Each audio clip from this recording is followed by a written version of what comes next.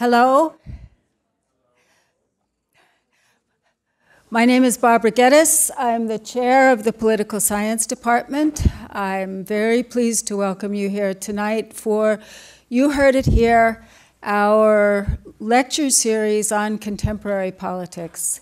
So we're incredibly pleased to have Ben Rhodes, one of Obama's most important speechwriters and policy advisors, speaking to us tonight.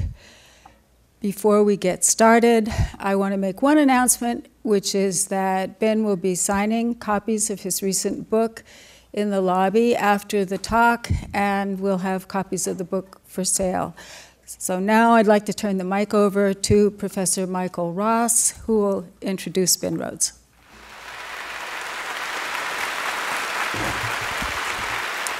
Thank you, Barbara, and thanks very much for joining us tonight. We're very excited to have Ben Rhodes with us.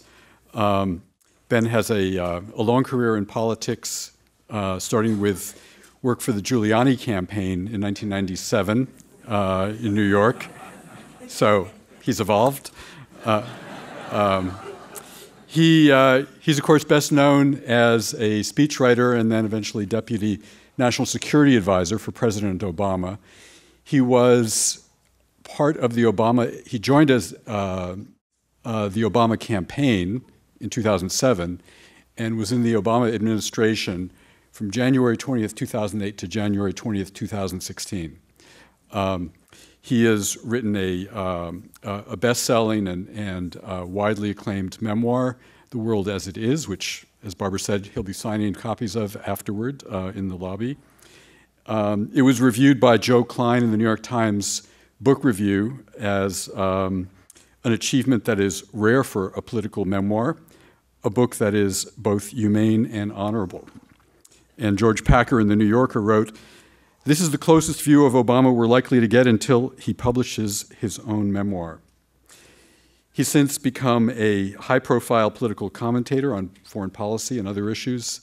He's a regular contributor to MSNBC and NBC News. He's co-host of Pod Save America, and we're delighted to have him as a part of our instructors, part of our professors this quarter, teaching UCLA undergraduates.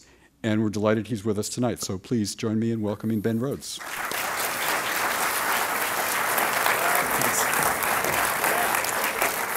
Great. Well, thanks so much for being here. I'm going to try this up here instead of from the podium. Give it kind of an Oprah feel to it. And thanks for the introduction, except for the Rudy Giuliani mention. I have to just stress I was 19 years old. You know, testing the waters. He was a slightly different guy back then, but the warning signs were there. So I'll just kind of give some remarks about what's in my book and about kind of where we've been and I think where we are right now. I guess I'll begin. A quote from the book that got a lot of attention is, I start the book at the end of the Obama presidency, and we're on the final motorcade drive after the last foreign trip that Obama was on. And I'm sitting in the presidential limousine with President Obama, and I actually wasn't wearing any socks because I'd had a late night the night before, and my wife's here, so she won't appreciate me telling the story, but I forgot to take out socks from my bag and I put it outside, so Obama is just ripping on me relentlessly about the fact that I'm not wearing these socks. But then it kind of turned serious, and he was always kind of paging through his iPad in the back of the limousine, commenting on things that caught his attention, and he looks up at me and he says, "What if we were wrong?" And I said, "Well, wrong about what?" And he said, "Well, what if we were wrong? What if people just want to fall back into their tribe? What if people just want to fall back into their traditional identity?" And I realized this was a much more serious conversation than about my socks. And I said, no, of course we weren't wrong. You got elected twice. You would have gotten elected a third time if you could have run again. And he said, well, maybe, but maybe we forgot how much identity matters to people. And we started to have this conversation about which is the latest iteration of our response to the election. And we've been through all the stages of grief of the election. Was it the Russians? Was it the Jim Comey letter? Should Hillary have gone to Wisconsin more? Obama, was getting more and more frustrated. The economy is growing. 20 million people have health care. The Iranians don't have a nuclear weapon. It was all teed up, and now this. And that question, what if we were wrong, kind of hangs over the whole book because it gets at really the existential question of where we are in our politics in our world today, which is, are we headed to a future that is defined by an inclusive, progressive brand of politics and society that Barack Obama represents as much as any other human being? Or are we headed towards a nationalist, authoritarian, exclusive us versus them society and international order, and no human being represents that as well as Donald Trump? And so we're really balanced at this precipice. You could feel this conflict building in the 8 years we were there. And it will shape how we resolve that question, because I actually don't think it's fully resolved. I'll come back to that at the end. Will shape not just our country, it will shape what happens around the world for the foreseeable future, for generations. I'll focus on foreign policy, because that was what I focused on in the White House. And I want to just give a kind of overview of how we saw the world changing during the 8 years that we were in office, and how we tried to deal with that, how we tried to respond to that. I'll start with a story to get at the point that what we call the international order, how the world works politically, economically, how much it was already changing at the beginning of the Obama administration. Essentially, what you'd had is the twin catastrophes of the Iraq War and the global financial crisis had already really knocked us back in terms of how the world looked at American leadership. Had also, frankly, especially the financial crisis, opened the door to some of the kind of right-wing populism that we've seen building ever since. But I'll start with the trip we made to Copenhagen in 2009 for a climate change summit. And this was supposed to be what became the Paris Agreement. We thought, the US is rejoining the global climate negotiations. We'll take what used to be the Kyoto Protocol. The US will join. We'll get an agreement. By the time we arrived at that summit, it had fallen apart. I've never walked into a situation like that in 8 years. Literally, none of the leaders are meeting. It's chaos. People are wandering around in the halls. There's clearly not going to be any agreement reached. And what was apparent is that none of the developing countries, none of the emerging countries, wanted to sign on to any climate change agreement, because their basic approach was, all of you rich countries made this problem. It's your problem. Why should we have to do anything? And so we thought, well, we have to sit down with the Chinese and the Russians and the Indians and the Brazilians and all these other countries and try to get them at least into some kind of framework that can become a global climate change agreement. And we couldn't find these countries. And so finally, Obama says, I'm just going to go find the premier of China, this guy, Wen Jiabao, myself. And so we walked to where we knew the Chinese had their kind of offices. And Chinese security literally seeks to prevent us from entering this space. Now, if you're Barack Obama and you have Secret Service protection, you can kind of plow right through that. If you're 5'7" and you're me, you can't. And I literally got knocked to the ground. I'm like kind of reaching up. Will somebody help me? There's people trampling over me. Like I've got, Hillary Clinton is walking over me. So it was a bit humiliating. But I get myself up and I see Obama walk into this room and say, literally, are you ready for me when? To the Chinese premier. Kind of about as mano a mano as foreign policy gets. It's usually pretty boring. And I walk in, and the Chinese premier is chairing a meeting with the president of Russia, the prime minister of India, the president of Brazil, the president of South Africa, and literally telling them what to do. This is 2009. Obama sits there for an hour and literally hammers out this idea that, well, you guys are going to have to do something for there to be a climate change agreement. It's going to have the goal of at least no more than 2 degrees Celsius in terms of global warming. Everybody's going to have to do something, but maybe the rich countries can pay into a fund that can help the poorer countries, and we'll work this out in the years to come. And literally, almost on the back of a napkin, they sketch out what 7 years later became the Paris Climate Accords. And I remember flying back with Obama from this trip and saying to him, there's this kind of fashionable thing in Washington to say that the Chinese are rising. I'm like, they seem to have risen. People miss this. They're already here. While we were fighting a war in Iraq and while we were bringing about a financial crisis, the Chinese are already in a position where they had more influence, they had more sway at that summit than we did. This is at the beginning of the Obama years. So the first point I want to make is that the world was already changing by 2009. Sometimes it takes us several years to see the results, but we could see them in that room at that time. The second point, though, I want to make about how this international order works is that just because it's changing doesn't mean that there's some other country that wants to take the place of the United States. The Chinese don't want to be worrying about every country in the Middle East, right? They're not looking to supplant us. And an example I give for this is a different summit that we went to, the G20 summit, the summit of the 20 largest economies in the world. We're meeting in France in 2012. And this is the height of the Eurozone crisis. The European Union was growing sluggishly, and there was a risk that Greece could default on all of its debt, crash out of the European Union, and pull the whole global economy down into the soup once again. This was the dynamic heading into this summit. And again, I should add, this sluggish growth, this inability to climb out of the financial crisis, already beginning to see the rise of right-wing populism in Europe and in the United States, because that's what the Tea Party was. It was people who found a language to talk about economic grievances and grievances generally in response to the financial crisis. So these forces are already entering our politics, and we're thinking, if the European Union goes down, essentially, they're going to pull us down with them. And by the way, then Obama's not going to get reelected. So we're pretty worried about this. The trendy thing to say, kind of in the press leading up to the summit, is, well, maybe the Chinese, the new big kid on the block, will come in and just write a big check and bail everybody out. And the European leaders had traveled to China to kind of float this idea. Chinese kind of liked it being out there. We get to the summit, and there are meetings all day. It's kind of boring, typical summit. Then the real meeting happens after the summit. So Obama has a dinner with all the key European leaders and the European Union leaders. And it was only the leaders. So I'm sitting in some room outside of it.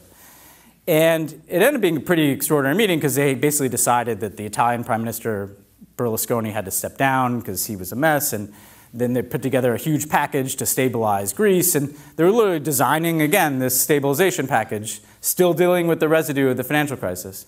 And Obama emails me, because that's what he did when he get bored in these meetings. And he's like, hey, remember that whole thing about the Chinese coming in and saving the global economy here? And I said, yeah.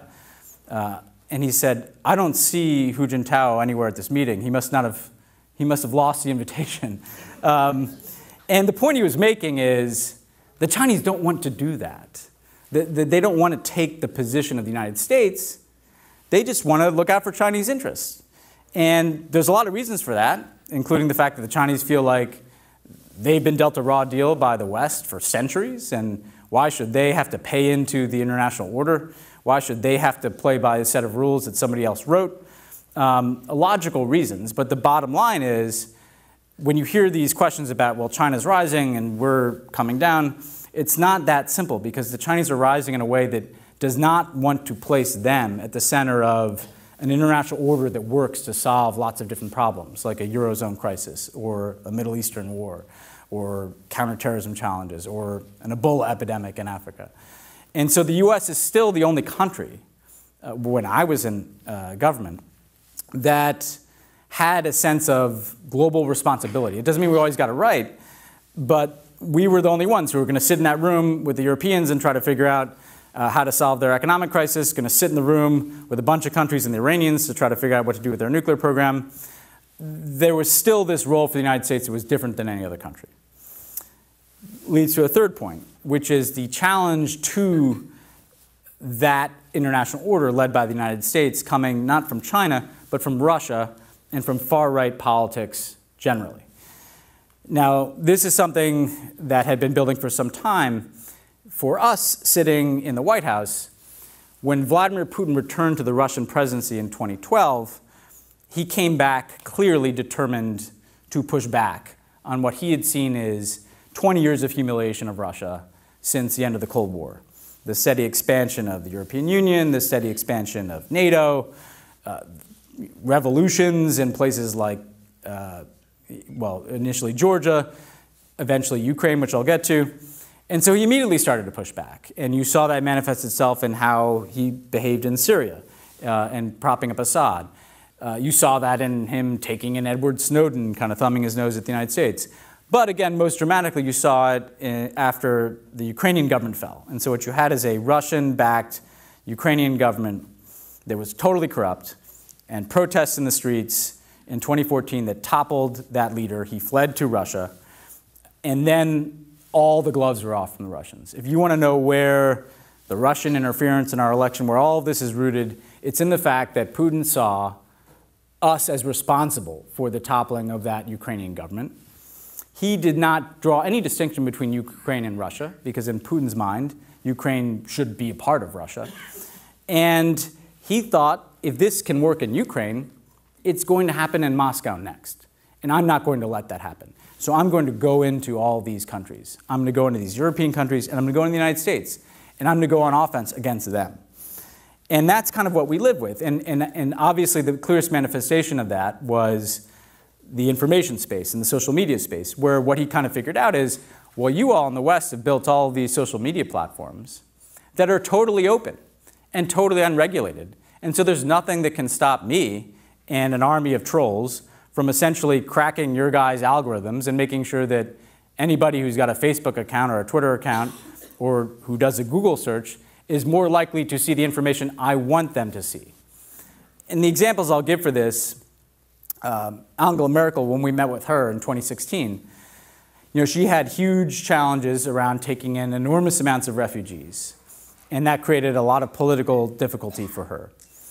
And I sat down with her and some of her people, and her spokesman said to me, here's how this happens, the Russian interference. There will be a story in the press about a Syrian refugee who raped a German woman. And it will cause huge protests and uproar, people out in the streets, political fallout. What does this mean for Angela Merkel? Because she took in these refugees. And after a few days, they'll figure out that it never happened. Like literally, the crime never took place. And then they'll kind of trace, well, where did this come from? And they'll find some social media account that started spreading this. And the server is not in Germany, by the way. It's in some part of the former Soviet Union, right? By the time they correct it, nobody cares. Like, all the damage is done. Nobody listens to the correction. Nobody listens to the fact check, as we are living through today. So this is just one indication. We met with Prime Minister Renzi of Italy, who had an important referendum coming up. He was trying to reform the Italian constitution. He's a young progressive leader. And there was an all-out assault from Russia on that effort. And what he found is the Russians were so sophisticated that they would take individual members of Renzi's parliamentary coalition and create little scandals around them in the places where they lived, the districts they represented, and corruption scandals or what have you. And this was kind of dividing his coalition and undermining the people who had to carry his message. Ultimately, he lost that referendum. Obviously, the example everybody knows is our election, where what they essentially did is they said, well, all we have to do is look at what's on Breitbart. And if there's a bunch of stories about Hillary Clinton being corrupt, or a bunch of stories about Hillary Clinton being in poor health, we'll just create an enormous volume of the same story so that more of that content is being shared. And so if you live in Wisconsin and you Google Hillary Clinton, that's what's coming up. And so he's just pushing into the open space of our democratic societies to manipulate and change public opinion.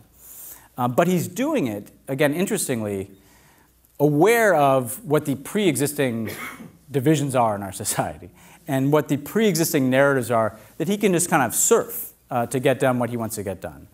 And I think the important point to make with respect to the international order is this is not just Putin or even Trump, who I'll get to in a second. There's a whole building wave of far-right and authoritarian governance in all parts of the world that reject what I just spoke about in Copenhagen or in Cannes at the G20. They reject a rules-based international order in which everybody is a stakeholder in a set of efforts to solve problems, whether that's an Iranian nuclear agreement or whether that's a Paris Climate Accord or whether that's coordinating to pull the global economy out from the hole that it was in, or whether that's a joint effort to respond to the Ebola epidemic in West Africa. These leaders, these politicians, want to go back to a place where there are no rules. And everybody can do what they want. They can do what they want within their own borders and treat their people however they want to treat them, and where there's not obligations on people to do things in a cooperative and kind of shared responsibility manner around the world.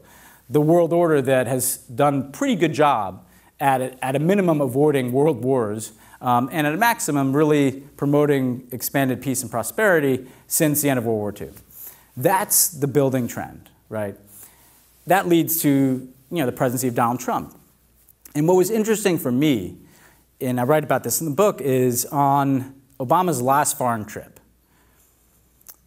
Everyone around the world had this figured out. Because in other countries, there's no obligation to do the kind of both sides thing. And, well, they say, Trump says maybe he'll be a normal president, or they knew that for the first time in 70 years, the US president was no longer going to be, forget a leader, even a supporter of the international order that the United States had built. And we started in Greece, and it was kind of depressing because we'd planned to give this big speech outside with the backdrop of the Acropolis, the birthplace of democracy. And my job was to think about the messaging, and I was like, we better move that speech inside. We did it in an auditorium like this, a little bigger crowd for Barack Obama. But then we went to Germany, and this was a really interesting meeting because Obama met with Angela Merkel for like 3.5 hours. It's the longest time he's ever spent just one-on-one alone with a leader. And we're all in the next room. And, in the back, you have the Brandenburg Gate, you have the German parliament. I mean, Germany is kind of the heart of where authoritarian politics can go wrong. And that's kind of lurking in the backdrop. And Obama told us after, that Merkel had said to him, essentially, she wasn't going to run for another term. She's done her 3 terms, but her whole life's work as an East German and who's been through German unification, her whole life's work was a European project. Her whole life's work was a democratic, small d, democratic international order. And with Brexit and Trump, she's like, I got to stick this out.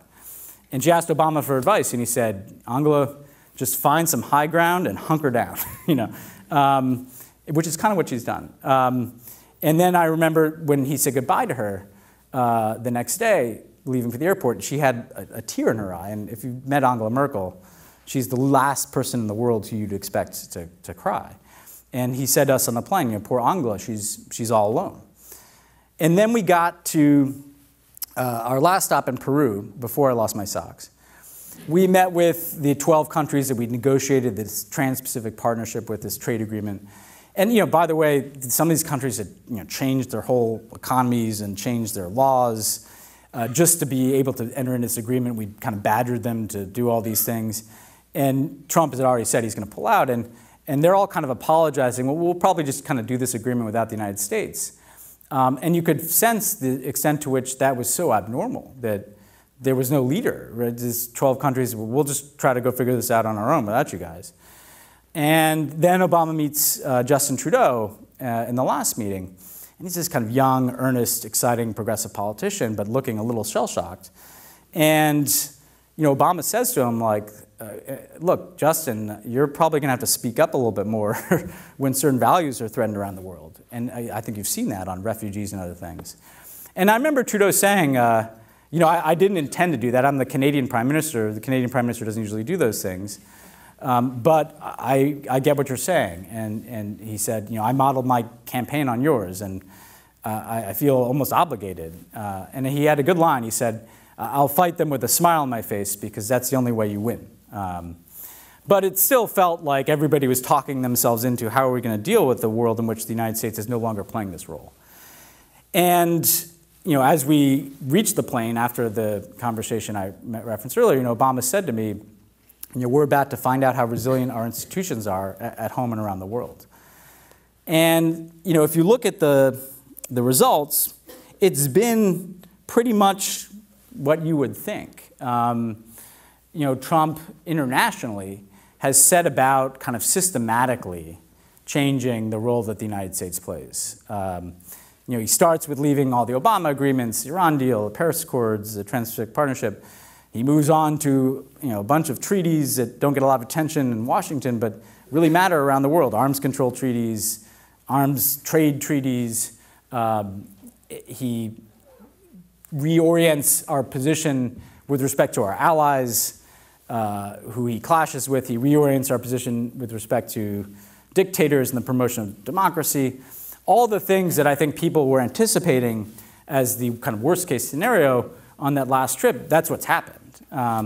You see the US now playing the role that Putin had wanted to play, of trying to unravel an international order, trying to discredit some of the building blocks of democratic society, the free press, the independence of the rule of law.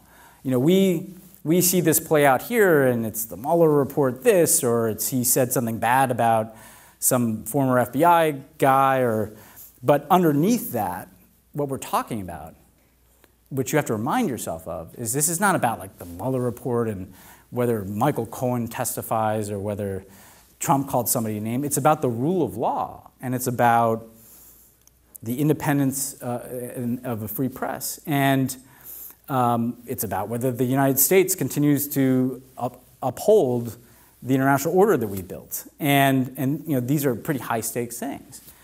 At the same time, there's been some resilience in the institutions that Obama spoke about. There have been judges who pushed back here. There have been media at times pushing back, at times falling right into Trump's trap, but at times pushing back. There's been an election, and in that election, the Democrats took back the House. And so you feel that there is some, to use the word, resistance to what is taking place here. And around the world, too, you've seen the Europeans begin to think about, well, what does a more independent foreign policy look like from the United States? And you've certainly seen the Chinese in the confrontation with us. That, again, was eerily foreshadowed on that last trip. Obama warned Xi Jinping, the leader of China, look, these concerns that Trump has been talking about with trade, that's not just Trump. Like, a lot of people in the U.S. have been worried about imbalances in our trade relationship. And Xi, I remember, kind of pushed his talking points aside, which is very rare for a Chinese leader. And he kind of folds his hands together and he says, look, we prefer to have a good relationship with the United States. That is good for the US and China and the world. But he said, if an immature leader throws the world into chaos, then the world will know who to blame. This was in 2016. The Chinese had seen this coming, right? And so what's happened is the Chinese have taken advantage of this, and they're rapidly expanding their influence around the world in ways that I think Americans don't see in Asia and Latin America and Africa. They're trying to take our place, not in doing all the things I talked about, but in terms of being the principal economic partner and being the people who build the infrastructure and being the people who kind of uphold a different system of global trade. All these changes are taking place around the world while we're living in the kind of reality show of the Trump presidency. And the key question then is, so where does this go? I think the 2020 American presidential election will be hugely determinative of where this goes, because a second Trump term, I can tell you from personal experience, the change you can make in 8 years is exponentially greater than 4 years. It goes up each year you're president. If you look at what Obama did in the second term, Paris, Iran deal, the Cuba opening, gay marriage, the implementation of the healthcare law, which would not have been implemented if he wasn't elected, the climate change regulations he put in place. It's a combination of you've had many years to work on things, but also a combination of, like, you don't have to run for president again. You're not worried about that. You've put all your people in place. That takes 2 or 3 years. When you're actually appointing people, Trump doesn't really do that, but could just be Stephen Miller and doing everything. Santa Monica High School grad. And so 4 more years of Trump, I think people don't fully appreciate that those next 4 years will make these 4 years look like nothing. right? Because imagine Trump never having to run for president again, never having to think about that, and having been validated by a re-election. And so in terms of the international order, I don't know what's left after 8 years. Our alliances, the architecture of international trade, the World Trade Organization, NATO, all these things, I think that those things are really in play in a second Trump term. And we may just be back in kind of a pre-World War II, even pre-World War I place where it's America first and everybody's kind of in it for themselves, and it's Trump trying to do tests of strength with the Chinese, and the Chinese trying to build their bloc, and the Europeans doing their thing, and that's where we'll be back. And I should add, the consequences of this also, I think, are not fully appreciated. Because if you look at human history, there has never, ever been a time in human history when you had this kind of assortment of nationalist, authoritarian characters in power in this many countries, including this many major powers, when there hasn't been like a really big war. I mean, a serious war. Like, that's where this stuff goes. I'm not trying to freak everybody out, but I mean, just think about it. That's why we put in place all these rules, and that's why we built this international order, and that's why we built the United Nations, and all these things that Trump says are burdensome. Those are the things that have prevented that from happening again since World War II. Never mind the fact that we won't be dealing with things like climate change or technology, right? That's one way this could go. Another way this could go is the Democrats could win that election. And even then, I think we're in a different world than the one we were before. But I think what you'll see is essentially what Obama was trying to do, right? And one of the things that kind of bothers me, I see a couple of friends of the pod, so I apologize if you've heard me kind of complain about this before, but is this kind of notion that, well, Trump and Obama weren't that different because they both kind of complained about the need for more burden sharing in the world, and they complained about the wars. And it's like, yes, but they had made some similar criticisms and reached diametrically opposed solutions, right? Obama's was to engage the world and to update the international order. And if you look at what a Democratic president would do, I think they would recognize it's time to end a forever war in the Middle East and just get it over with, because this thing is holding us back. It's not moving us forward anywhere. It's time to treat climate change like the central organizing principle to our economy and foreign policy that it is.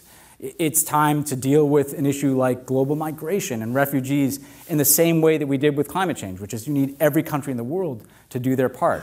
The United States, once again, could be trying to design approaches not to just turn back the clock to some glory days of the past, but to say, how do we reform a changing world to address the challenges that are remaking life on Earth today? And there, I think there is much that can be done. I think we'll have a challenge in terms of how we are perceived around the world, because part of what worries me when I travel around the world is what concerns a lot of people in different countries is not just the fact that Donald Trump is president. It's the fact that we elected Donald Trump president, right? And so one election is not going to change that. But I think if the U.S. comes in, there's still no one else filling this role. And there's still no one else who's trying to articulate democratic values and trying to galvanize collective action. And so there is a way to climb back into that leadership position that is still currently unfilled and try to figure out how can we build a more effective architecture for how the world solves problems and how the world cooperates. And that could actually lead us into a better place. It could lead us into a place where, yes, the United States isn't the totally dominant power, but we are the most influential nation on behalf of democratic values. We're organizing people to solve problems. Other nations are playing more of a role. And the world looks like what power looks like in 2020, which is the Chinese have some, and the Americans have some, the Europeans have some, and they're rising powers in every part of the world, in Africa, Latin America, Southeast Asia. We could get to a place where we are kind of finishing what I think we were beginning the Obama administration, which is this kind of transition to a different type of world order, one that draws on the successes of the last 7 years, but recognizes that the world is changing and we have different problems and different dynamics. I think a place that I'll end before going into questions, right, is, so how do we think about all this? And because it can be very overwhelming, right? There's so many things happening around the world at any given time. You know, there's a China trade war, and maybe there's a war with Iran, and there's a Mueller report, and there's these far-right parties in Europe to be worried about, and the Israeli-Palestinian conflict is grinding into what seems like an impossible way to solve it. But actually, in reality, I think there's just one question in the world, and that will determine all the rest. And the one question is, which story is going to win? There are two stories. There's a democratic story, and I don't mean Democratic Party, I mean small d democracy, a democratic story. And there's an authoritarian story. The authoritarian story is the oldest story in the book. As long as there have been politics, there's been a story where somebody comes along and says, all these problems, these are somebody else's fault. It's their fault because they're black, or because they're immigrants, or because they're Muslims, or whatever it is. And you should vote for me because I'm like you. And I'll keep things away from them, and I'll give things to you. That's human history. That's actually the easiest story to tell, right? And it takes a different shade in every country. But one of the things that's so striking to me is if you look at Trump and Putin and Viktor Orban in Hungary and Bibi Netanyahu in Israel and Tayyip Erdogan in Turkey and Rodrigo Duterte in the Philippines and Bolsonaro in Brazil, and I could go on, they've got the same playbook. It's the exact same playbook everywhere. It's, find someone else to blame. Find some rich people, your oligarchs who will kind of fund your campaigns. You reward them. It's a loop there. Find some rich people who will fund your media. You reward them. You've got your megaphone there. Find some ways to rewrite the rules of how the democracy works. Redraw the districts, pack the courts. This is the play. It's everywhere. The Chinese version was a little different and frankly a little more sophisticated. We have a one-party state, and we were going to turn it into a mass surveillance state to prevent any dissent. But it's still kind of part of the same story, with, again, an interestingly different approach that is rooted in Chinese history. And then, so that's one story, right? And Obama used to tell me, and I talk about this in the book, it's funny, I had this magazine story that's written about me. It's caused me a lot of grief. We don't have to talk about it that much. But, part of what the guy said is, I was a storyteller, and I had gotten a degree in fiction writing, right? And I did, and if I had ever known how much grief that degree would give me, I wouldn't have done it. I would have gotten that master's in political science. But Obama, in another one of these car rides, said to me, hey, you know what that story got wrong? And I was like, oh, God, I don't want to talk about this story. And he's like, no, what it got wrong is it treated storytelling as something bad. He's like, our whole job is just to tell a really good story about America. That's all we do. And that's what he had said to me a few times. And what he meant by that is not that we have good speeches or good messaging. What he meant by that is everything we do, how we carry ourselves, what our policies are, what our priorities are, what the stories are that we tell, what the speeches are that we give, has to add up to one story.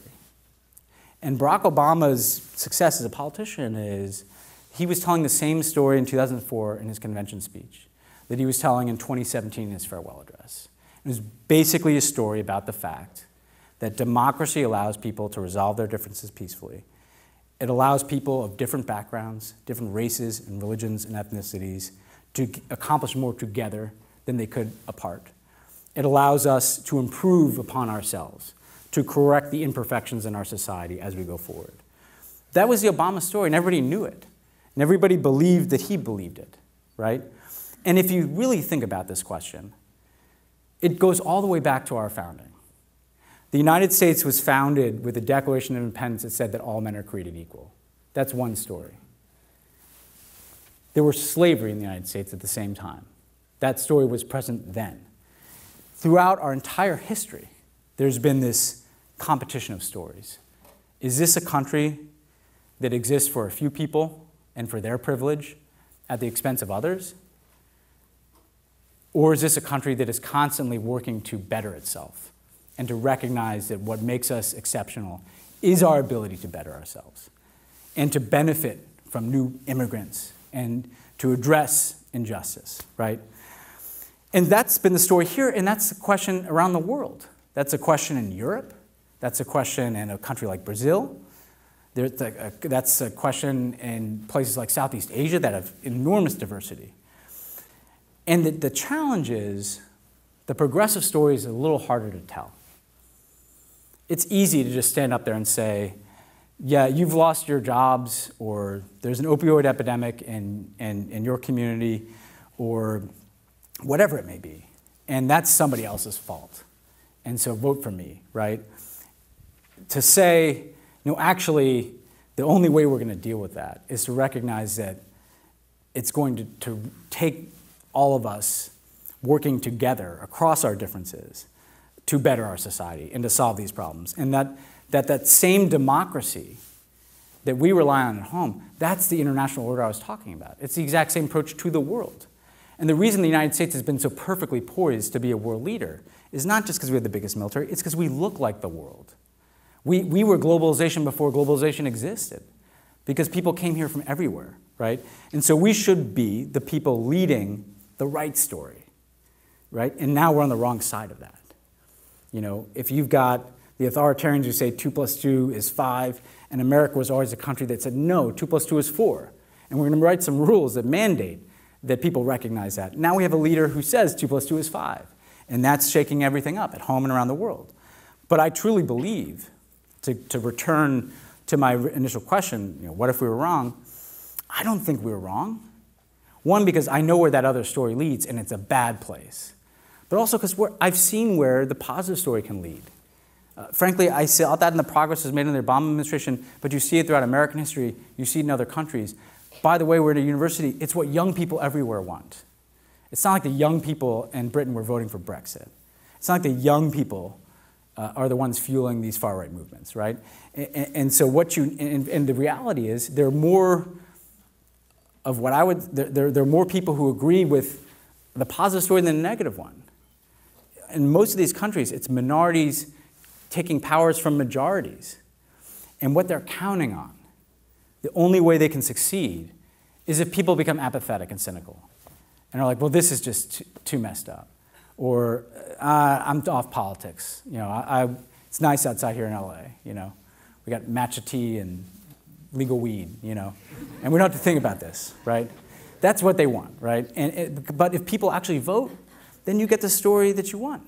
And I look at the 2018 incoming Democratic class in the House, and it looks like an Obama 2008 campaign rally. It's young, it's diverse, it's more progressive. That could be the future. Or Donald Trump could be the future. And I think the choice that we make about that in the United States is going to ripple out around the world. That's just been the history of things. People watch us very closely. And so my hope is, and my belief is, that the answer to that question, what if we were wrong, can be, no, we weren't. But I don't know the answer yet. We'll have to find out in the next few years. So I'll stop there, and I'm happy to take some questions with the time we have left.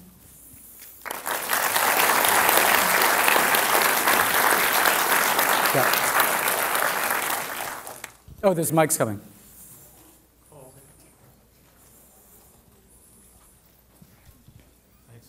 Does this work? Oh, okay. Yeah. Brief preface, the book is outstanding. Everyone here should buy it if they haven't read it. I didn't plant this, by the way. It's an extraordinary book, and it's a humble, graceful book, and it's remarkable that you've been able to remain as calm and graceful as you have been. Ask my wife if I was calm and graceful the whole time. My question is, it's a hypothetical. If you had to take your life savings and wager it on one of two outcomes, that in January, third week of January, in 2021, there'll be Donald Trump in the Oval or a Democrat, what would you do with your life savings? Well, I'll wager it on the Democrat, but I would have lost that money in 2016. So, but I think that a lot of what I was referring to at the end there, if the Democrats don't mess up, it will be a Democrat.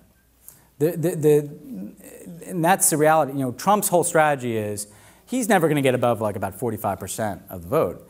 So what he counts on is, can I just attack the other person and also count on them attacking each other, and then count on some external variables, maybe my Russian friends coming in, to pull down that person so much that they're kind of where I am, and then there's some weird third-party people who are taking other votes.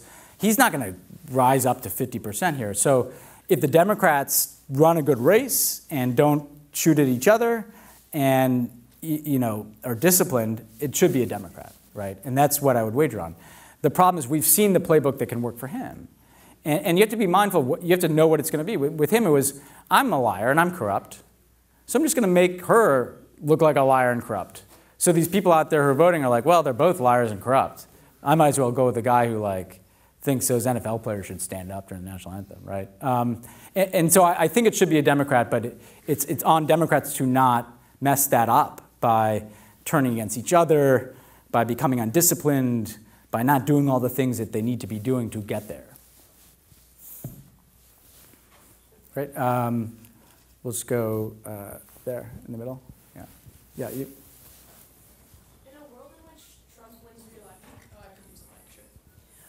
In a world in which Trump wins re-election and the U.S. is no longer quite the leader on the world stage that we used to be, and China only cares about economic hegemony, who fills that power vacuum?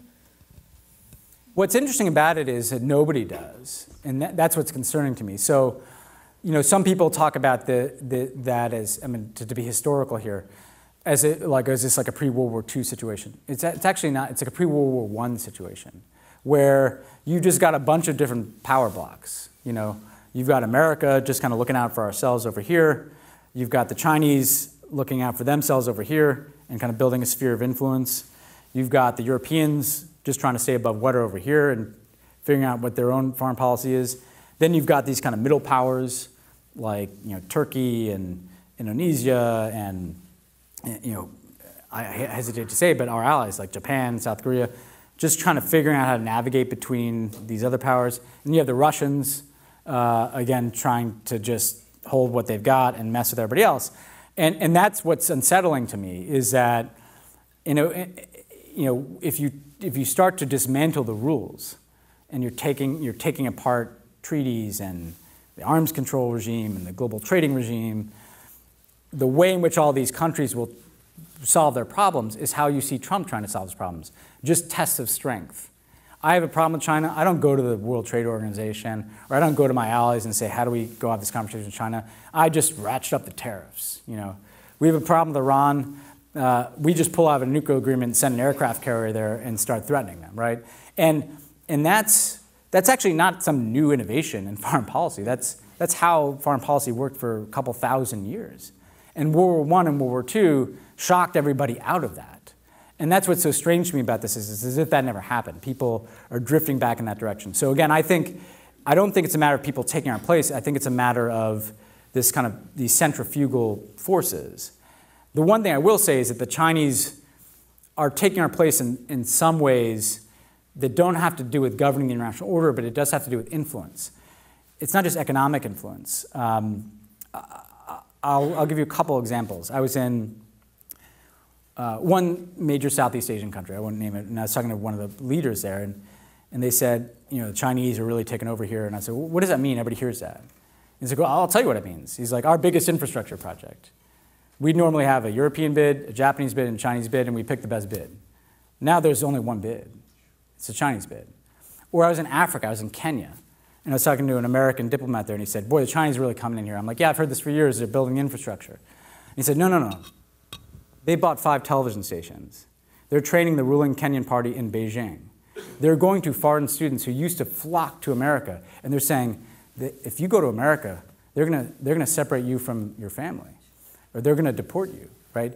They're using the images, and now those students are going to China, right? So it's not just economic influence, it's basically soft power, cultural, we're going to be speaking Mandarin in 10 years at this rate, right?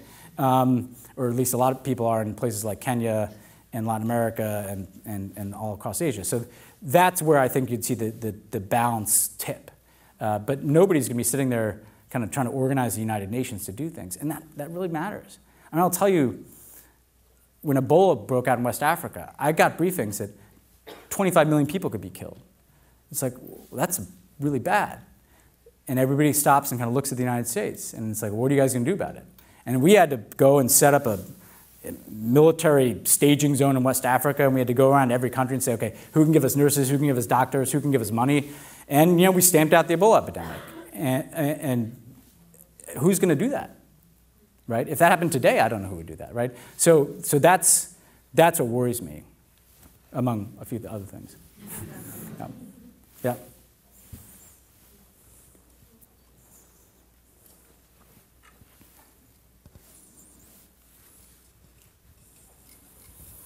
Preface, I haven't read the book yet, so I apologize. During the 2012 debates, I think one of the questions was who is the greatest geopolitical threat to the United States, and I believe Romney said it was Russia. And there was a little bit of laughter and scoffing at it. And just curious what kind of maybe internal discussions were there, or was he maybe just ahead of the curve at that time? No, well, yes and no. I mean, yes, like clearly we were undervaluing the Russian threat, right? He had said, it wasn't a question, he had said something like the Russians are our #1 geopolitical foe. And I think part of it was like the Romney phrasing of foe, was a little unusual. But the reality is we were underestimating how much the mistake we made is, and it was a mistake, is that in our first term, they weren't our #1 geopolitical foe. Dmitry Medvedev was president, and we did a New START arms control treaty with them. We were supplying our troops in Afghanistan through Russia. We brought them into the World Trade Organization. They did Iran sanctions with us. They went along with the Libya intervention. I mean, it was working really well, right? And so when we took that position in that debate, we were thinking in terms of our first term, right? The mistake we made is we thought, in that first term when Medvedev was president, Putin was prime minister. And everybody said, well, Putin's really the power behind the throne. And I think that was wrong. I think that Medvedev was actually pushing way out ahead of where Putin was comfortable, right? And it's a combination of Putin kind of biding his time and probably padding his pockets, but also Putin getting increasingly frustrated, like, what the hell is Medvedev doing, And I actually think Medvedev represented a branch of the Russian elite that wanted to evolve a little bit more towards the West. And when Putin came back into power, he yanked that back in the other direction. And yes, absolutely, in our second term, no question, Russia was either our biggest geopolitical adversary, or I think China's actually maybe not an adversary, but is still more powerful. I think if you look at real power, I think the Chinese have more, right? But so that was our mistake, and it was a mistake. I think Romney represented kind of a reflexive, Republican view that the Russians are always the biggest geopolitical threat, and that's been the case for decades. And that he was correct in looking at Putin and saying that. I think at the same time, though, what's been so bizarre to watch is that the Republican Party, like, what happened to that? You're the ones who warned us about it. They attacked our democracy, and now you're like, well, we can't even look at that, right? So the whole thing has gotten kind of scrambled in a way. I do think that recognizing the challenge from Russia should not overstate it. I still think that in the long run, the Chinese economy is how many times bigger than the Russian economy? The Chinese ambitions are much bigger than Russia's ambitions. Russia is a disruptor. China is building something, right? And by the way, I'm potentially okay with that. Like, I'm not one of these people who thinks a rising China is inevitably we're going to fight with them. But it has to be dealt with. And so if you're looking at how to organize, and that's what we were trying to do by focusing on Asia, is how do we reorganize American foreign policy to recognize the reality that our chief competitor is going to be China for decades to come. Come over down here.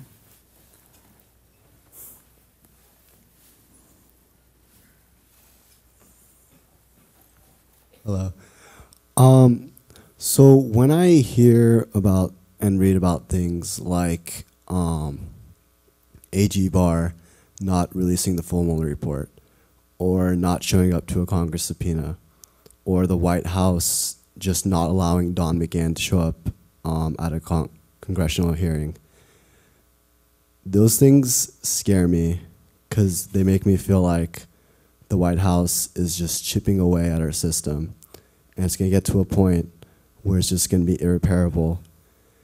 And even, maybe this might be a little extreme, but if in 2020, say, Trump loses, he might even dispute the findings of the election and say, I'm going to stay because of whatever. Say it's rigged, like he did in 2016, unless he won.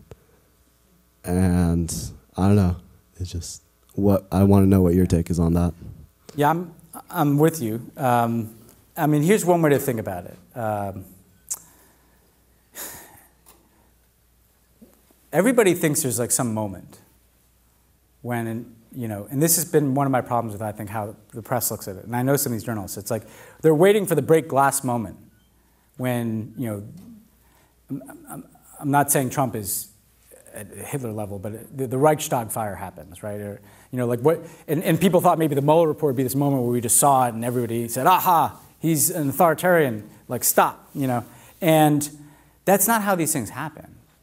If you look at how this unfolds in other countries, you don't know when the moment is when we lost something irrecoverable. And one way to think about it is, if I had told you, because these things happen so fast that we don't notice it, but if I told you at the end of 2016, after the election before the inauguration, that 2.5 years later, the White House would be refusing to cooperate in any way and supply any witnesses or documents to Congress under any circumstances, that the President of the United States would regularly refer to the press as the enemy of the people, and the White House would give no press briefings, and that families would be separated, children would be separated from their parents and put in cages, and the Muslim ban would, you know, stay in place indefinitely, and so just people from these other countries couldn't come here, and, you know, and I could go down and there'd be systematic efforts. There's a census happening, right? I don't know if people are following this. There's a census, and the census, result of the census determine a lot of things, including kind of how congressional districts are drawn, how power is allocated in this country. You know how many people they're hiring to do that census? None. They're putting some of it online too. But do you think if you're poor and in a minority community, like you're going to be able to figure out how to fill out your census form? There are estimates. I was talking to Stacey Abrams about this last week because she's leading the effort on this, that we could undercount in the census by 30%. What do you think that's about? You know? And so I've only listed a few things, but like none of these things seem that, you know, that crazy today. But if someone told you that 2 years ago, you'd be like, that's beyond what I could ever have imagined would happen. But we get numbed to it. And it also becomes this kind of show, right? Barr, well, he spun this really well. And then the Democrats are in this, you know, what do? Do they impeach, but they can't have the votes in the Senate? So in Washington loves to tell the story of like who's winning the battle, you know, the battle. Like, I didn't like being investigated. But like I testified, like nobody, like there's never been Richard Nixon didn't like being investigated, and he, you know, tried to shut down. He got caught, and he's like, oh, okay, you know, like this has never happened before in the history of the country, that you have a president just be like, nope, no investigations, nobody can testify, no documents. Oh, and by the way, I'm not even, as he said today, I'm not even going to do anything if you investigate me. Like this isn't like some Washington drama. This is like whether the democracy exists anymore. And by the way, this is rewarded. Like, what is the lesson after that? The thing that scares me is some people say, you know, I'm picking up that the vibe in here is probably left of center. And so the conversations that happen among us are like, what the hell is Bill Barr doing? Like, why is some guy who's actually a pretty bright guy like going all in on this? What's Lindsey Graham doing? Like, what are all these people, like, don't they worry about the cost of reputation? Not if they think that Trump is going to win. Because if that's the future, then who cares, right? And what's really scary to me is that there are actually smart people who are going all in on this because they think this is where things are going. And that's what freaks me out about this. And that's why the election matters so much. Because again, if people have seen this for 4 years, and people say, I have seen this, and I want this, right? That's very different than just Trump winning. And the media will treat it differently. Congress will take the lesson from that. And we will be in a different system, right? And a system that has been set up for a long time. I mean, this wasn't just emerged with Trump. The courts, the districting, where congressional districts are drawn, the money in politics, this is like a 15, 20-year play. And we're going to look up and, look at the way the Senate is going to be representative of the American population, look at the way the courts are going to be filled, look at the way the congressional districts have been drawn. Like, we're at a tipping point on all those things. And that's why people should be engaged on this, because it's still reversible, but it feels less reversible each year that goes by. I don't know how much, when are we going to, just so I know I'm keeping time, right? About 10 more minutes. Okay, good. One of my students, so I will call on him. So one of the things you talked about is what story is going to win. And in our class, we talk about speeches. And that's kind of reminiscent of the question Kennedy posed in Berlin was, if you want to know if communism or democracy, small d democracy is going to win, let him come to Berlin. Where do you see that location today? Is that the United States, or is that somewhere in Europe or even Asia? Yeah, that's an interesting question. I should also add that Kennedy said, one of the speeches we read in class, is, Kennedy talks about the challenges of democracies, but he says, we never had to build a wall to keep our people in and to keep them from getting out, right? Pretty good, summation of essentially, I put this question to Susan Rice today, like, what's the story? And she's like, well, one story is just like, nobody wants to live with a boot on their throat, if you really take the authoritarian story head on, there are different ways of getting at it. But in terms of the place, the reality is, right now, the place is the internet. If you think about it, that's where these narratives, that's where this really happens, right? And we talked about this a bit in class, but like 60% of Americans get their news on Facebook. In Europe, same thing. In Asia, we've talked about this. So the reality is, what's so challenging about this is fear and negativity moves faster on the internet than hope and change. Because the internet is click-driven, right? And a scary video of a caravan, or a scary video about refugees and what they're doing, moves faster than anything other than like the cat video, right? And so I think people need to figure out both what the story is that they can tell, and I think Obama told the story that allowed him to win twice, very decisively, but also like how do you disseminate the story, right? And frankly, young people, and you heard me say this in class, but like some of this is going to be on younger people to figure out how to make these tools positive again. Because I do think that the internet is the true contested space. I think Washington is going to be the critical place in the next couple of years, because I think that will have a huge impact on politics in particularly Europe and the West and among our allies. But the internet is where there's this competition of stories, and there needs to be a better coordination of the alternative story, because one of the things I see is that the right is all coordinated, they're all telling the same story. And then in every country, each progressive leader is trying to figure out what the story to tell. There needs to be similar coordination, I think, on the progressive side, and then there needs to be better strategies to get that story out using social media. We had some success with that with Obama, which was, and I've told you this in class, but like to find people where they are and just go there, be everywhere on the internet to disseminate your message. That's one place to start. I also think it's going to have to involve kind of some bottom-up work by people to figure out how to make these technologies more of a positive multiplier and not just a negative multiplier. And it's going to take some regulation of the technology platforms. Sorry if any of you are here today. But yeah, next question in the back there, in the hat. or you, or in front of you, yeah, waving. Hi, thanks for your talk tonight, really great. Obviously, it's no secret that the Democratic presidential field is crowded at this point. What are some tips and advice points that you have for us as we all sift through this field and are going to start doing our research like good democratic citizens, Yeah. lowercase d, and starting to find candidates to advocate for? Yeah, it's a huge field, and I actually don't even know necessarily who I'd vote for if the thing was tomorrow. There are a lot of good choices. I guess what I always tell people is ask yourself two questions. Why does the person want to be president? And why should they be president instead of everybody else? And that sounds kind of simple, but to build out on it, the why you should want to be president has to be a combination of who you are, what your story is, and what you want to do. Like those things have to all connect, right? And that's what makes somebody resonate, right? So when I went to work for Obama, those things all connected.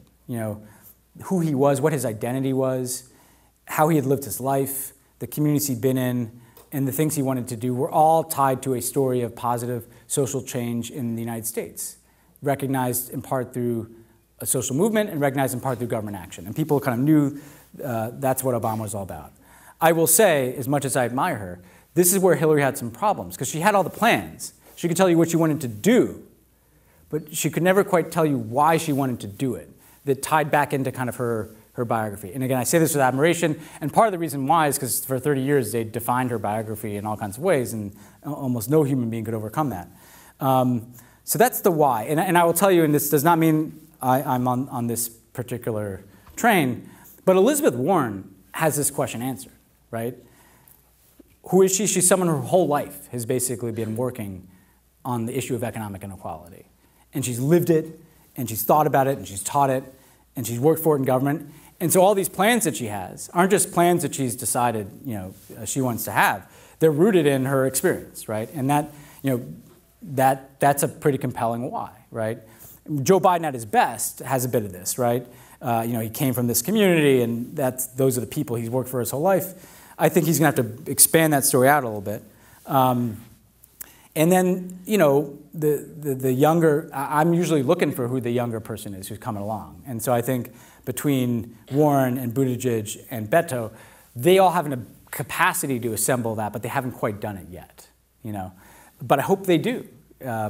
That's the whys. Why is this person? And then why are you different? Why are you the right person to be doing this?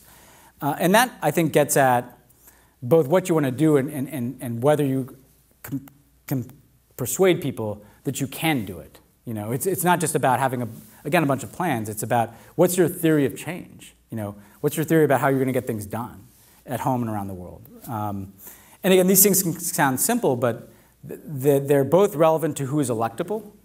Because the electable person, I got to tell you, I had the experience of working for a black man named Barack Hussein Obama. Nobody in an electability factory would have designed him. And he won the biggest Democratic landslide since Lyndon Johnson. They designed like some middle-aged white man, right, in the laboratory. So I think you have to toss all that out. Because what makes someone electable is whether they're authentic and whether people understand why they're doing this, why they're in politics, and whether they find the why credible, and where they look at that person and think like, yeah, I can see that person as president. I can see that person getting things done as president, right? And so that's what I'd be looking for. And I hate to put it this way, but it's not just about the plans, because they're all going to have pretty similar plans, right? It's about what are their priorities, what do they care about, what are they going to fight for, right? And I think you want to get that sense and make that kind of gut judgment. All the way in the back there. Thank you for an absolutely exhilarating talk. Would you care to comment on the American involvement in Venezuela and the Russian involvement in Venezuela? And I just got the last question hooked, so we'll make this the last question. I'll preface this because I have done a terrible job plugging my book tonight, but thankfully this gentleman picked me up. But this is definitely relevant to your Venezuela question. You will find in the book that I did the negotiations with Cuba. to normalize relations with Cuba. And so I traced the story from when I sat down with the Cubans in the spring of 2013 and the secret negotiations over many months, the very difficult task of building trust with the Cubans, bringing in the Vatican, reaching these agreements to normalize relations, traveling down to Havana. I'll say a couple relevant things before I get to the current situation. One of the relevant things is, because you asked about Russia, I generally met with the Cubans when we were doing the secret talks in Ottawa at a Canadian government facility. But we were really overstaying our welcome. We'd been there like 7 or 8 times, and we're like, well, why don't we go to Toronto and meet in a hotel? So we go to this cruddy airport hotel in Toronto, and I'm checking in, and 2 people who were very conspicuous, they had tattoos and nose rings and everything, they walked up to me, and they stood about like a foot from me, held up a camera and took a picture of me, and walked away and started talking in Russian. Right? The first time I went to Havana, I was getting a tour of the city at like 11:30 at night, and I was at one of the key sites in Havana, and same thing, 2 people came up and they were talking in Spanish, and then they broke into Russian. The Russians wanted us to know that they knew that we were talking to the Cubans. And they wanted to kind of send a message like, what are you doing? This is our part of Latin America, right? They hated our Cuba opening. They hated it. Because if Cuba opened up the United States, that's the end of Russian influence in Cuba, right? So that's the first thing I'd say by way of preface. The second thing I'd say is to make that agreement with the Cubans, we had to overcome this enormous psychology of decades of ideological conflict and U.S. intervention in Latin America that led to bad outcomes. And I, because we're at the end, I won't go into the stories, but they're very good and they're in the book. But to come up to, so what does that make me think about Venezuela? That makes me think that what the Trump administration is doing in Venezuela is a disaster for a number of reasons, right? First of all, yes, Nicolas Maduro, bad guy. Chavez without the charisma. He's turned that place into a corrupt, undemocratic state. I will tell you that if you really cared about the Venezuelan people, if that was at the center of our policy, and I think that should be at the center of our policy, what is good for the Venezuelan people, not what is some ideological kind of Cold War type mentality, you would be negotiating with the Cubans and the Venezuelan military and all these other countries who are our friends to say, we got to get out of this. Nobody is winning. What is a kind of unity government that can be constructed, that everybody can sign on to and everybody can agree to, right? And yes, it's going to involve phasing Maduro out and moving to an election at some point. But it's not going to involve just saying, we don't like Maduro, so this guy over here is president now, right? Because here's the problem. Number one, Maduro's not going to leave, right? Number two, the way that our administration has approached this with trying to force him out is only going to make the Cubans and the Russians and the Venezuelan military dig in, because now it's an existential zero-sum game. And by the way, they're pretty good at digging in. And the way we've done it too is hurting the Venezuelan people. The sanctions we're putting in place there are making a terrible situation much, much, much worse. The way in which we've gone all in with the Venezuelan opposition is further polarizing the society. You've got Maduro hunkering down, arming people, arming paramilitary groups, not just the military. So what you have is a situation where the place is completely collapsing, the place that was already polarized is becoming more polarized, and the U.S., completely ignoring its history in Latin America, has tried what? We've tried a military coup, we've tried to weaponize foreign assistance, which is incredibly dangerous. To use foreign assistance as a tool of regime change is incredibly cynical and dangerous. You've got them threatening invasions of military options in Latin America. Like, has nobody learned anything? The person they put in charge of the policy, Elliot Abrams, is the person who was in charge of the policy that funded right-wing death squads and Contras in Central America? Like, come on, people, And I got to say, I'm pretty frustrated by the Democrats in Congress, because they look at this and they're like, well, this is good politics for Trump in Florida, because there's some Venezuelan keeping Americans down there a pretty hard line. So we're going to kind of be Trump light on this one. No, you should not be. This is irresponsible. It's not working, by the way. So he's still there. We recognized, Guaido 6 months ago, and Maduro's. So it's not like what they're doing is working. It's just hurting the Venezuelan people, polarizing Venezuelan politics. I guarantee you it will polarize Latin American politics. And what's so tragic to me is, because I was one who dealt with the Cubans, I'm sitting here thinking, there's another way you could have done this. Like, you really could have sat down with the Cubans and the Venezuelan military and the other Latin American countries and figured out an alternative path. A path that is not just sitting there and doing nothing while Maduro wrecks the country, but that is not saying, we're going to pick the new president and impose them. And they're just not doing that. And I truly worry about where it's going to lead. That's kind of a downer note to end on. Again, I will say, to try to end on a more positive note, that what I said about people being at the center of foreign policy, like, if people are at the center of politics and policy, like, you get really good outcomes. Like, because most people, like, have a better sense of what is right and what is wrong, and what is commonsensical, and what has worked and what hasn't worked. And if we can just get back to a politics that is reflective of the actual majority of the American people, and a global politics that is actually representative of what people around the world want from their governments, then we'll be fine, right? And that's why, if people get engaged and our politics and our governments kind of are more reflective and representative of what people believe in their own lives, we'll have better outcomes. And that's why I think, again, this is about democracy, small d, and authoritarianism. And the right side can win as long as people don't give up. Thank you.